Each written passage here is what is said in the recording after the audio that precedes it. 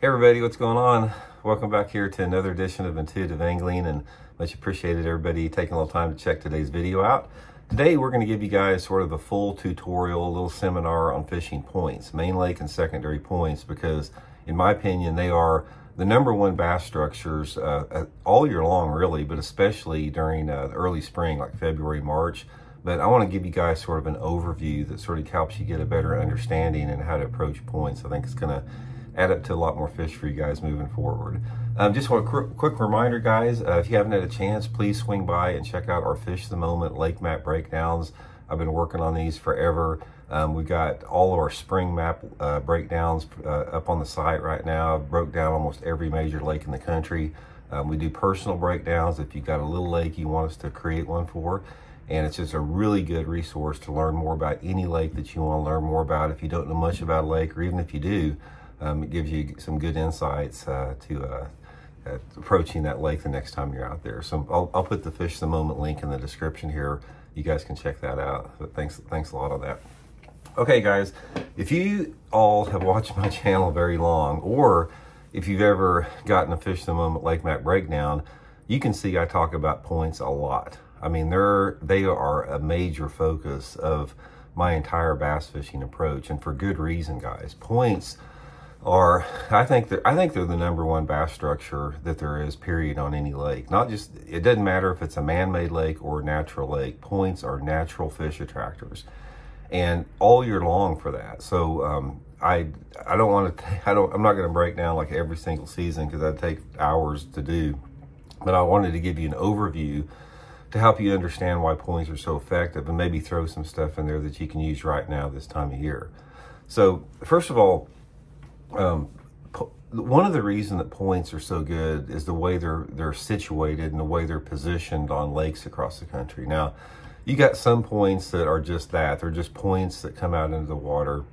You got some points, which a lot of the points are the points that lead, that are like the main lead back into a cove or a creek arm.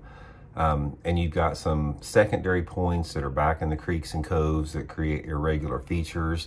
And that's just what they are. They're irregular features. And bass, you're going to find out that bass love anything irregular.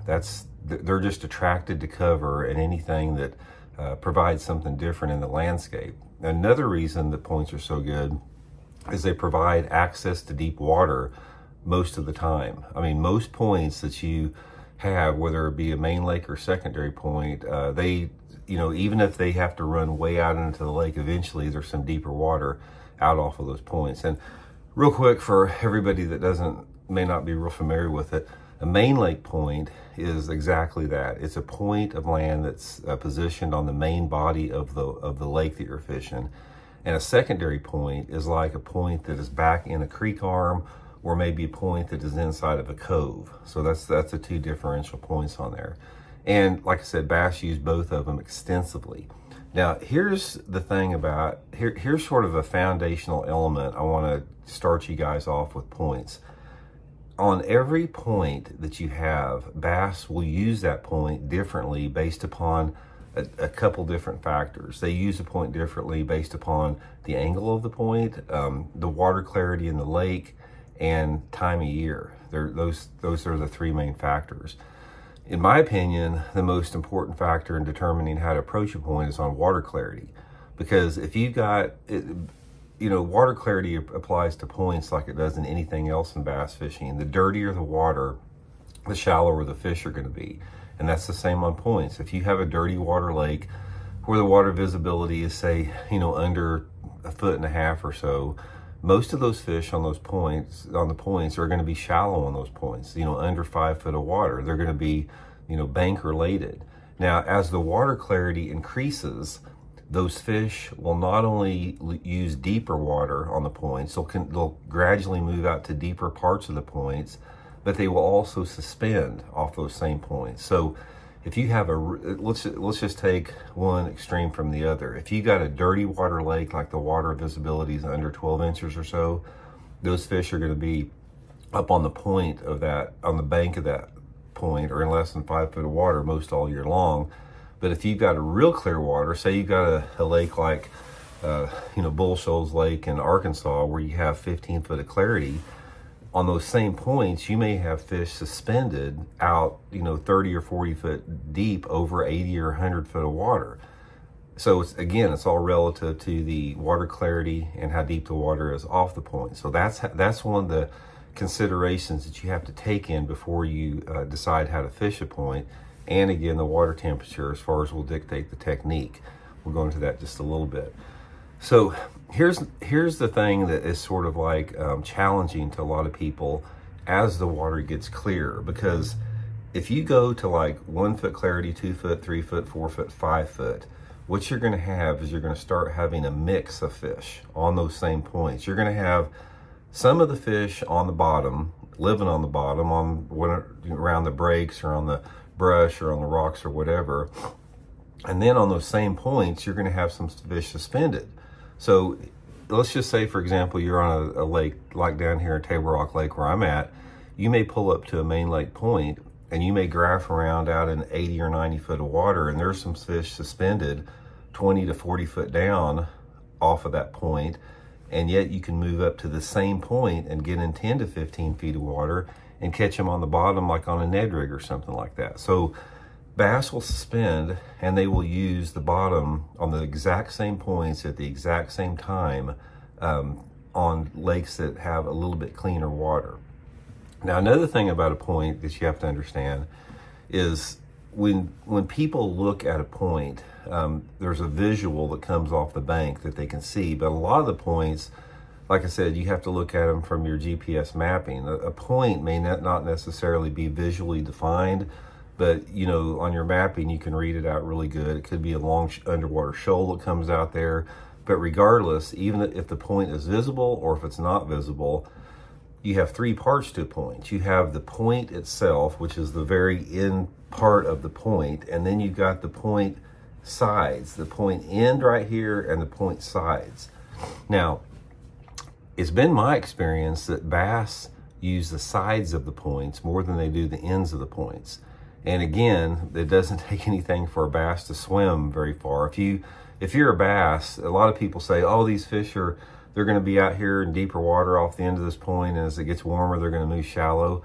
I don't believe that too much, because it doesn't take seconds for a bass to swim 100 yards. So they can move around fish quicker than they want to. But I think what happens is a lot of these fish roam these points all the time, depending upon the time of the day and the conditions you have. If you've got a bright sunny day with not much wind, hold on guys, Sage is digging in the yard. I gotta go get her. Just a second. Okay guys, I'm back.